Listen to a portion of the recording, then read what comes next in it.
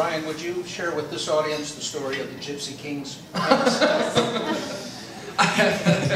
think they're right. When I share the that's the thing. I made a mistake of telling this story on the first night we did this tour. Wasn't a mistake, wasn't it?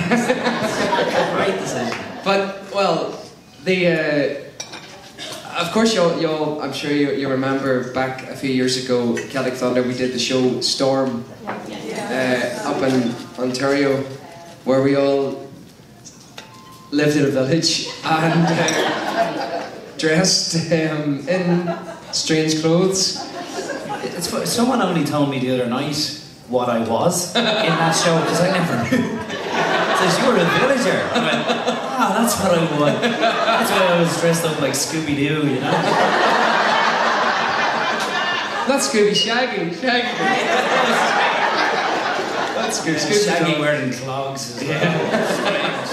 And I was this Gypsy King with my band of gypsy followers. And we lived in a caravan at the side of the stage, and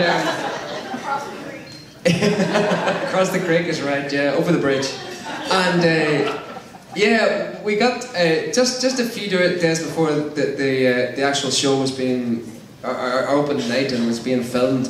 We did the dress rehearsal, and so our wardrobe girl came in and she gave us the clothes that we're going to wear. He got his Shaggy costume. Yeah, fit perfectly. And I got my Gypsy King costume, which, if I remember, was like a black shirt and a leather waistcoat and a pair of these trousers, black trousers, which were grand, I thought.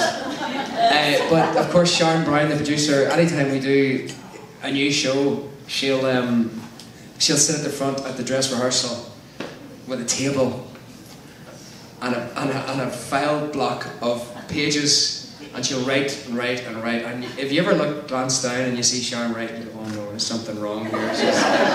And you can see the smoke coming off the page. You don't know what she's going to tell you to do. Oh, yeah. But anyway, we did the dress rehearsal run through anyway, and after word got back to me that Sharon says, like, those black trousers don't work. What you're wearing is no good, they're not working. So we said, okay, what do we do? I don't know what to do. And next thing, the wardrobe girl came and says, "Look, now here, we've got these trousers here. We've got these replacement pair." So I put the replacement pair on and fitted perfectly, and thought, okay, this is grand. Yep. We went and did the show and, filmed it for the DVD at Storm, and it came out and I was in my new trousers and everything was great. Till just a wee while later, I was actually talking to the wardrobe girl and the choreographer, and I was saying, they were saying, like, "Do you remember that you got those new trousers?" And I said, yeah, I remember them, they were great, yeah. She said, "Do you know where they came from?" And I said, "No."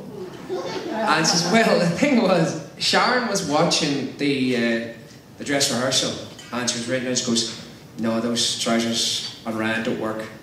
We need something,' let me see, what do we need? We need something, these." So Sharon went, if we had known that he was wearing Sharon Brown's pants,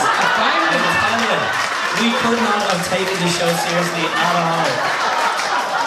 So Sharon goes off to the side, takes off her trousers, gives them the wardrobe girl, and gives them to me. I goes, "Oh, thanks, these trousers are great, nice new trousers, nice male gypsy trousers." If I had known you were wearing Sharon's pants, I would have felt like Pierce Brosnan and be Shaggy. I swear to God, it'd have been super.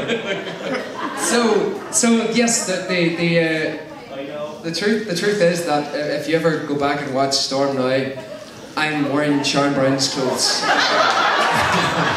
Since that, we swapped clothes quite a bit now. So,